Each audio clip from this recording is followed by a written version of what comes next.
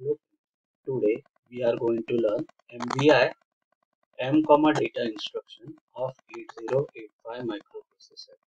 Now, what is M over here? Okay, M is a memory whose address is specified in HL register pair. Now, what do we mean by that?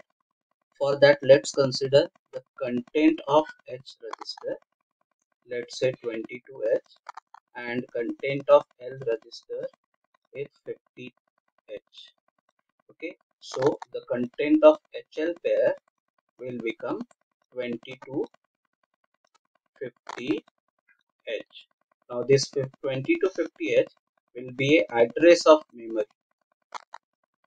Address of memory. Now this memory ranges from 0000H up to FFFFH. This is the highest possible memory address that we can provide, and somewhere in between this range we get 2250H. So 2250H is actually a memory, so we can see this as a memory, okay, which will have the highest value 0000H and the last value as FFFFH, and somewhere in between that there will be 2250H address, and on this 2250H address we need to transfer this data. Okay, so MVI M, data simply means it will transfer that 8-bit data in that memory. Okay, so let's try to understand format of it. So what will happen, data will get copied inside the content of HL. Now what do we mean by that? Suppose instruction is MVI M, 35H, MVI M, 35H. So this 35H data will get transferred inside this memory, but this memory is denoted by content of HL. Okay, now we will see detailed example of it to understand it more clearly. Now let's talk about addressing mode. Now addressing mode of every instruction depends on its operand. Now we can see over here operand is data, MVI M, data, and whenever data is there in operand, its addressing mode becomes immediate addressing mode. This immediate data get copied inside the register. That's why addressing mode is immediate addressing mode.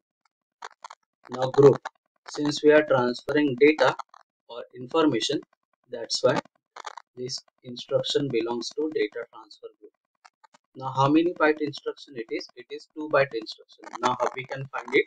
See, this instruction will be something like this, MVI M, and data will be any 2-digit number. Let's say 25H.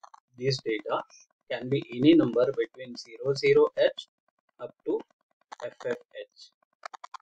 Okay, so this is the range of data. Now this MVI M will take first byte of the instruction, and this 25H will take second byte of the instruction. Okay, that's why this instruction is of 2 byte. Simply you can remember in this way, if 2-digit number is given in the instruction, then it is a 2 byte instruction. This is the simple way to remember how many byte instruction it is. In particular instruction of 8085, if you see 2-digit number, then it is a 2 byte instruction. Okay, now how many flags this instruction will affect? Okay, flags are getting affected only because of arithmetic and logical operations. Since we are just transferring data, we are not processing data, that's why no flags are affected because of this instruction. This instruction belongs to data transfer group, and none of the data transfer group instructions affects the flag. Let's take example. Suppose instruction is written MVI M, 5AH. Now this is hexadecimal data. This H indicates that this 5A is hexadecimal number. Now before execution, what we need to check? Before execution, we should check what is value of H register and value of L register. Therefore, value of HL pair.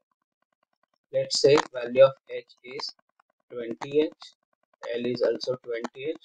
That's why HL will be having 2020H. Now this 2020H will be treated as memory address. Okay, so what we will see on this 2020H memory address, what is data? Let's say data is 33H. Okay, then because of this instruction, what will happen? This new data file A will get copied inside the memory. So memory means it will take the place of 33. So after execution of this instruction, 2020H content will change and it will become file AH. Whereas the content of H will remain same, content of L will remain same. Therefore, content of HL will remain same. Content of H will remain 20H, content of L will remain 20H. Therefore, content of HL will remain 2020H. Only change that we will see is that data is getting copied inside the memory whose address is stored in HL register. Let's take one more example to understand it clearly. Again, instruction is MVI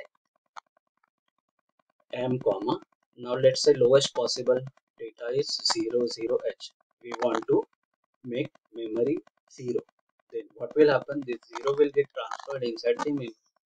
Now, to understand this, we should check before execution what was there in H register. So we will check content of H register, content of L register.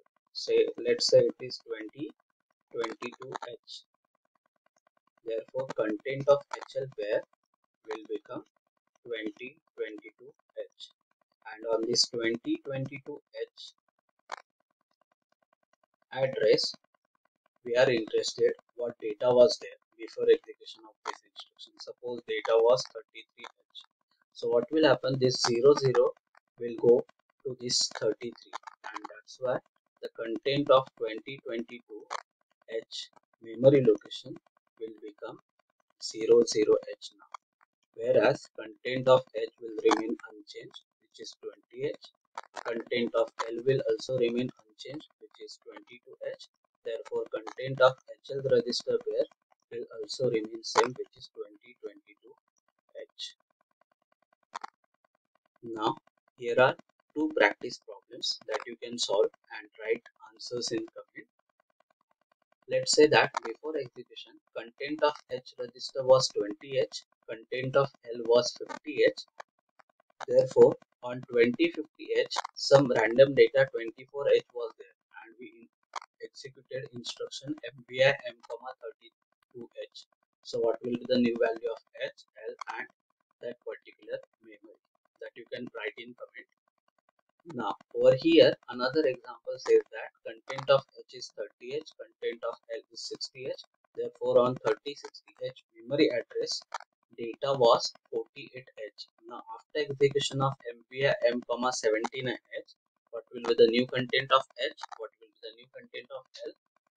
Whether memory will change and the content of that memory will change.